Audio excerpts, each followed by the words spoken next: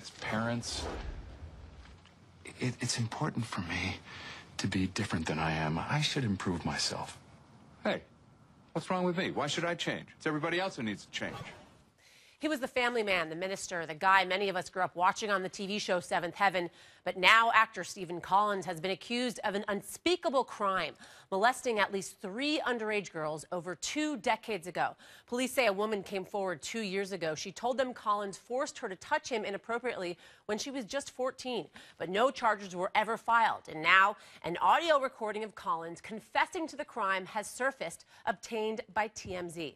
Collins' estranged wife, Faye Grant, says she recorded a conversation with Collins during a counseling session in 2012. She says she handed the recording over to authorities that year, complying with their request, and it turned up yesterday on TMZ. Grant told E! News she had nothing to do with its release. Now, we cannot confirm whether or not the voice in the recording is actually Stephen Collins and Faye Grant, or if it was edited. We're going to play part of it now, and we're leaving out most of the graphic parts of the conversation, but you still may find it disturbing. Let's listen.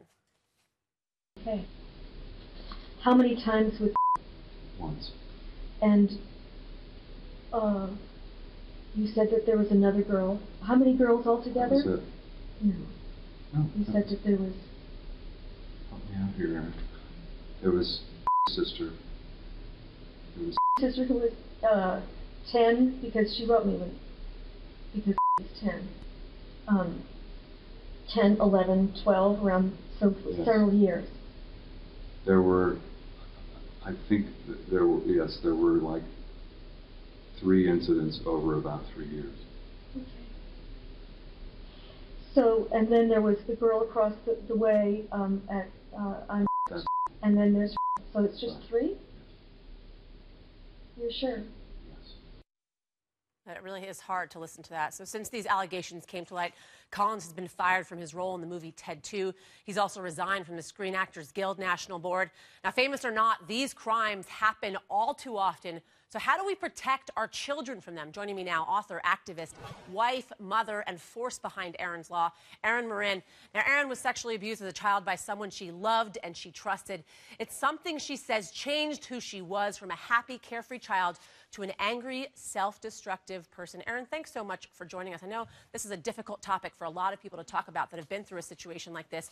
So I want to get right to it. So with the statute of limitations, Stephen may not be able to be prosecuted. So why wouldn't the victims have come forward sooner? What happens to someone when they face something like sexual abuse? Thanks for having me. The problem behind that is the fact that children get one message and one message only, and that's from these perpetrators. No one will believe you. This is our little secret.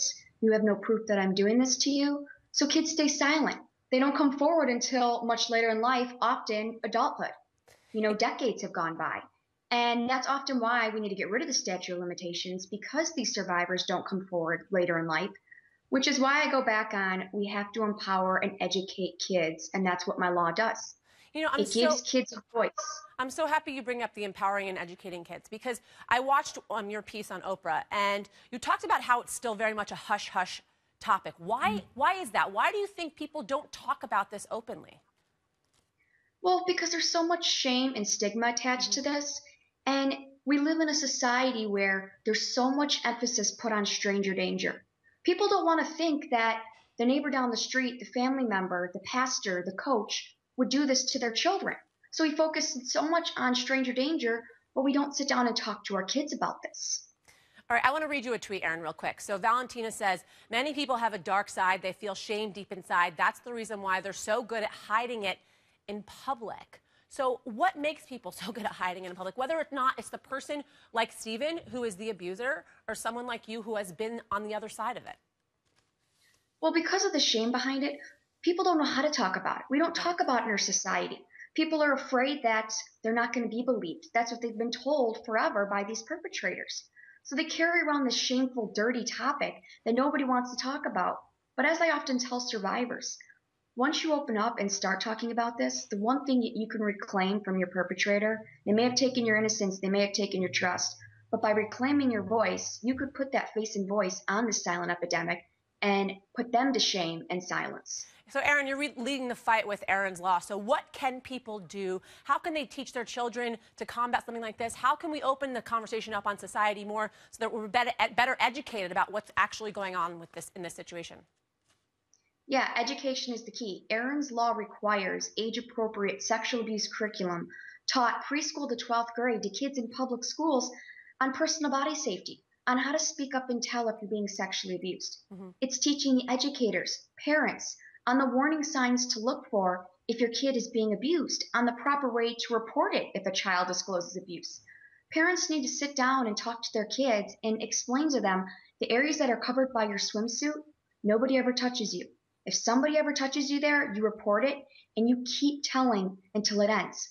Because we fail to address that topic with kids, and I don't want those parents that are listening to this to wait until it's too late and that 7-year-old that's being abused tonight doesn't come forward until she's 30 in drug rehab and saying, hey, Mom, this is why I turned to heroin, because I was silenced and no one told me how to speak up and tell. Erin Marin, thanks so much for joining us. I imagine it's a very difficult topic to talk about, so we commend you for coming forward and doing the work that you're doing. So for more on Erin and her cause, you can go to our Facebook page.